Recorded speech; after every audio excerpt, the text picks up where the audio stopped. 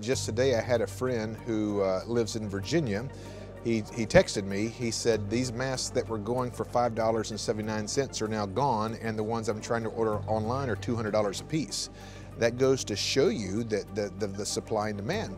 And speaking of supply and supply chains, talking with another hardware company, Liberty Hardware, by April they're going to start hemorrhaging because of the crisis. Now, how do we resolve all this? I don't know. We first understand this as a humanitarian crisis, and that's where the energy, but economically this could be a factor as well because of some of the dependency that we've grown accustomed to on China itself.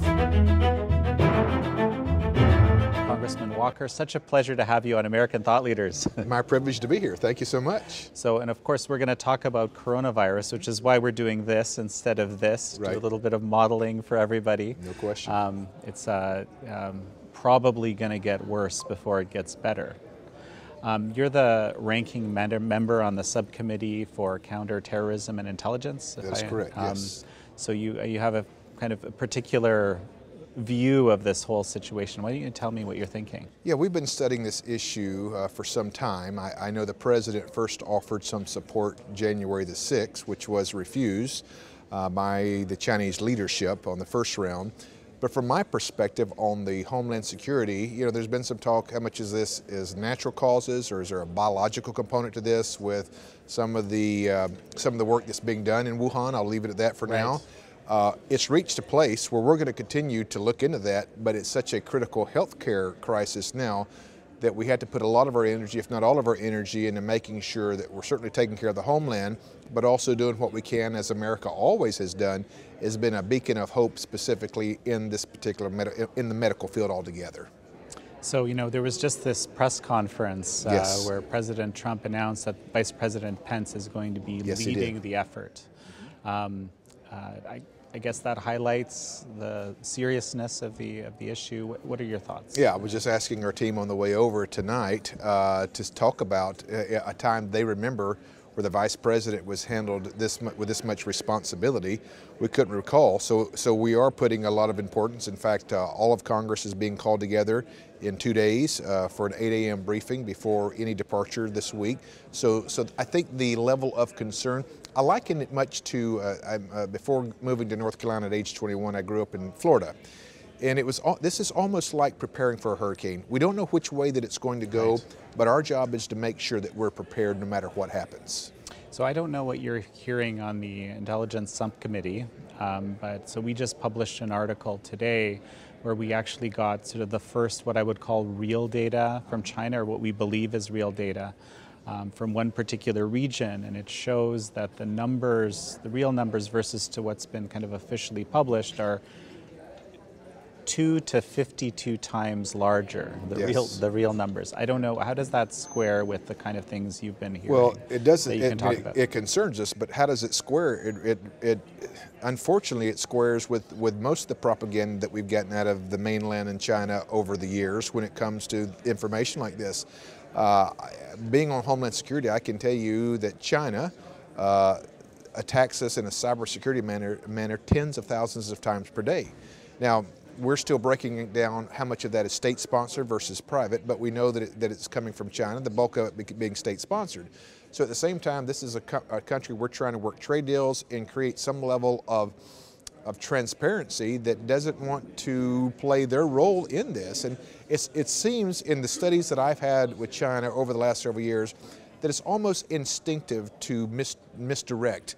And that's frustrating because there are things that we could do globally as the economic power they've become, but also in moments like these where there's crises, where to us there's no benefit in them of not being truthful about this, and I think the longer they delay, the more that has become potentially more of a healthcare scare and healthcare crisis.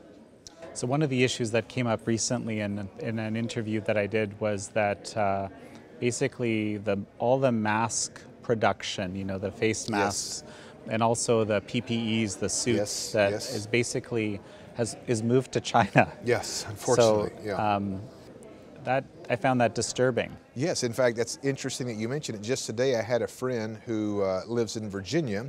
He texted me, he said these masks that were going for $5.79 are now gone, and the ones I'm trying to order online are $200 a piece. That goes to show you that the supply and demand. And speaking of supply and supply chains, talking with another hardware company, Liberty Hardware, by April they're going to start hemorrhaging because of the crisis. Now, how do we resolve this? I don't know. We first understand this as a humanitarian crisis, and that's where the energy, but economically this could be a factor as well because of some of the dependency that we've grown accustomed to on China itself. Right. There's another piece that I saw today was about how, a lot of basically Amazon sellers, right? If you are out of stock, that moves your channel really, really down. Like you're not going to be able to sell later. So people are inflating their prices. So people don't buy a lot because they don't want to become out of stock. It's becoming a very real thing. It is, and we want to make sure, as I said, that we're prepared. I don't think we want to get to the place where there's widespread panic at this point, or any point for that matter. We want to make sure that we're monitoring this. One of the interesting facts that have come out of this is that there have been no deaths for children age 9 and under. So this is, as we study this, we're learning this is very age-specific, age-related. Another thing that we're watching closely is the spread recently in both South Korea and Italy, and trying to trace that. And I think the president even said tonight, of the 15 people of Americans that we have right now that have been diagnosed with coronavirus, 8 of those are on the way home, another 5 are getting better, and there's 2 they're watching, but they feel like those will get better as well. The frightening part of this is how long this coronavirus seems to be maintain its potency even after, whether it's on a countertop or whether it's, so we're trying to encourage, as my wife being a family nurse practitioner, make sure you're washing your hands and doing everything from the common sense practice as well. Right, like fist pumping. Fist bumping is a good place to start, yes. Right. So where do you expect things to go now, basically from what you can tell us from the briefings that you've been getting? Well, we're looking at some additional funding, and there's been the line $2.5 billion, $4.5 billion, as the president said tonight. He didn't care how much it was because of the concern it is. Let's get this thing right, and I applaud him for that. We're going to look continuing to watch this very closely.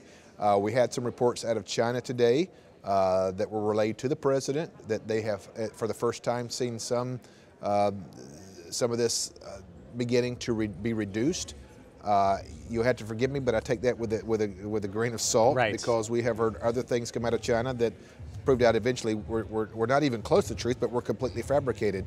So over the next 2 or 3 days, we're going to be watching that closely and see if we can document through the different World Health Organizations if that's actually the case. Well, we'll make sure to get you whatever information we're getting as well. That would be wonderful. We'd love to partner with the Epoch Times and continue this partnership moving forward. Wonderful. Congressman Walker, such a pleasure to have you. Thank you. Another fist bump.